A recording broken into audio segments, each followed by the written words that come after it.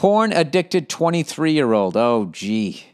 Hey, Bill, no chill. I'm a 23-year-old guy from Norway, and I'm going to get straight to the point. Like many guy out there, I've been transfixed by porn ever since I found this curse.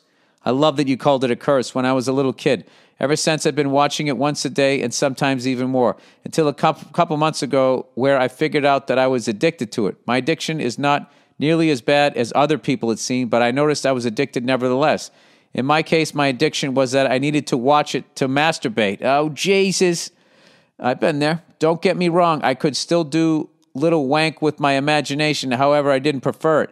Now I've been almost 30 days free, and I feel great about it. That's awesome. I still get the urge, though, but managed to beat it off. Pun intended. Oh, this is like the pun week. Granted, it's not as hard as quitting smoking, I can imagine. You mentioned a couple times that you stopped watching porn a while ago. No, but then I relapsed. I've been doing it again, so I got to stop again. So I went from May to December. And now, since December, I on and off. You know, the holidays are rough, everybody. Every once in a while, you got to turn to porn to try to take the edge off. So I was just wondering what made you quit, and do you think porn addiction is something we should take seriously? Absolutely. I think we're all lab rats.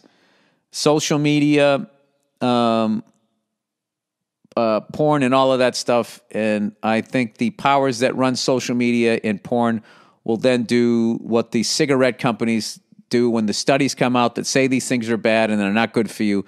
They will flood the market with air quote doctors saying that it's healthy, that it's not that bad, blah, blah, blah, blah, blah. That's what always happens. No, it's terrible. And the people that are in it were abused as kids. You know, nobody with options fucking gets into that thing. It's a terrible fucking thing, and you're actually helping it out, you know. So it's be one less thing that human beings do to hurt other human beings that you could get away from if you choose to. While I say this, sitting here wearing clothes that were made by crying people in sweatshops that try to kill themselves, but can't because there's nets outside to prevent them from plunging to their death. All right. Husband/wife, argument over the hole in the ground, literally. Dear Back on the Road Bill, wife and I agreed we both wanted a basketball hoop in our driveway and eventually decided on an in-ground one. Being that I am the resident basketball expert in the house I played in high school, I decided where it should go on the driveway. She did give her opinion, but I used the scientific method. I measured the exact length of the driveway. Oh, you went in. To find the exact I was thinking my dad put one up. He thought the regulation was 9 feet. So we had a 9-foot rim. He built it himself, bought the hoop. It was actually cool, but like it was on a ridiculous, like probably like a 20 to 25 degree bank. So you know, it was probably 8.5 feet if you were on the left side, and it was about 9.5 feet on the right side. But it was fun as shit. Anyway, he said, wife and I agreed we both wanted a basketball hoop, blah, blah, blah, blah. I measured the exact length of the driveway to find the exact midpoint so as to have an equal space on both sides of the rim for shooting, just like the pros do. That's great. We have a 6 feet overhang above our garage, which shortens the court on that end. So I moved the hole about 10 inches away from the side to increase the area over there to shoot. So that probably messed with the symmetry that she didn't like with the house, right? Well, after breaking my back digging the hole, the wife says that she don't like it, that it's too close to the road, and that the ball will go out to the street too much. We are now on the 4th day of her not speaking to me over this issue. Oh, wow, it got to that level. I woke up today with the compromise. I filled the damn hole back in. Of course, because it's all about their fucking feelings. Unbelievable. Do guys ever win that fucking fight? You can't win. If you win, then they just mope around and be a douche for the rest of time. Or you give in, and then they act like that's a fucking healthy relationship. Yeah, I'm telling you, all of this bullshit out there about how fucking toxic guys are, and they ignore this aspect of fucking women. I swear to God that you are a fucking prisoner of their fucking emotions. That you have to find your happiness within the airspace of their fucking happiness. And they get to fucking do whatever the fuck they want. It's unfucking believable. Sorry. That shit just sets me up. Yeah, so of course you filled the fucking damn hole back in. Of course you did. This is why guys have funnier fucking stories. You know, where's her funny? So I pouted, and then he gave in, and I enjoyed breaking his spirit. Then the guy's got the story of, so I'm fucking filling the fucking goddamn hole back in. It's hilarious. Anyways, and told her we will order a portable one that I can move whenever I want to shoot. All right, so you got a little bit back. Bill, my question is, should I have held the line being that she knows nothing about basketball? I am always the compromiser and bridge builder, and normally I'm okay with it. But on this, it really bothers me being her lack of understanding or even ever playing basketball. Plus her literally acting like a child and locking herself in the room until she got her way. In my opinion, really bugs me. How do I kiss and make up on this? This is what you have to do.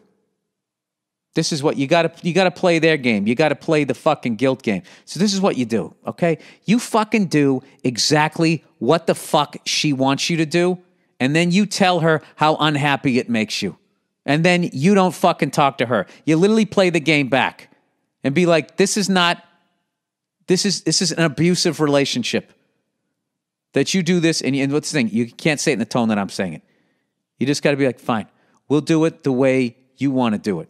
And I just want you to know that this makes me really unhappy.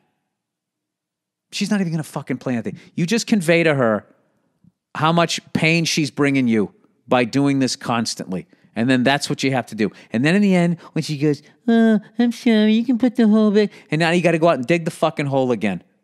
All right? You have to tell her that we need to work on this part of the relationship. All right? I'm just going to say it the way I'd say it to a guy. You got to fix it up for her. Because this is fucking bullshit. This is fucking bullshit. All right, let's just say next time I dig a hole, I ain't putting a fucking basketball hoop in it. You understand what I'm saying? No, don't go that far, but you know what I mean.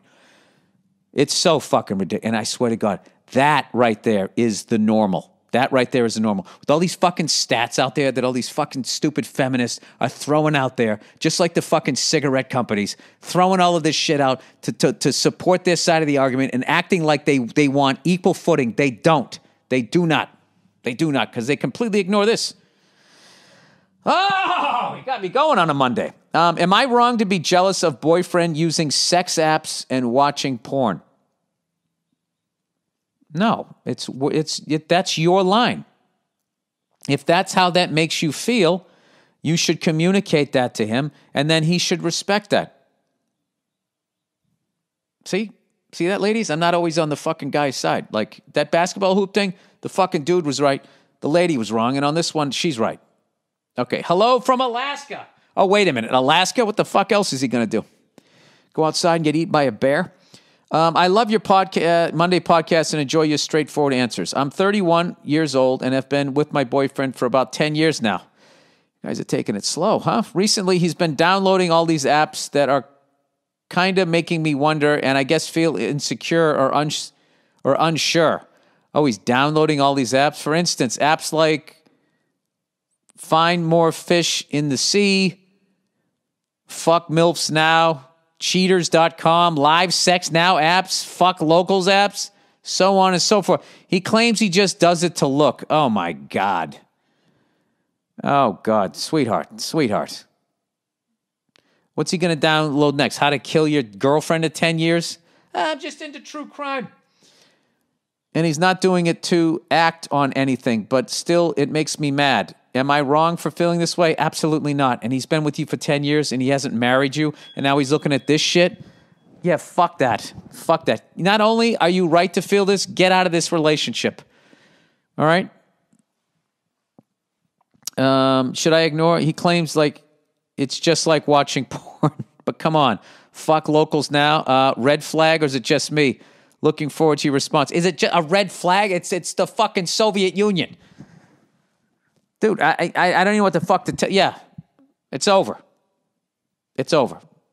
Okay, you're 31 years old. You still got your life ahead of you. Get the fuck out of that thing now. That's a crock of shit. That's a crock of fucking shit. That's the easiest question ever. Why would you be looking at those apps? Exactly. You're looking to... You're looking for a new love, baby.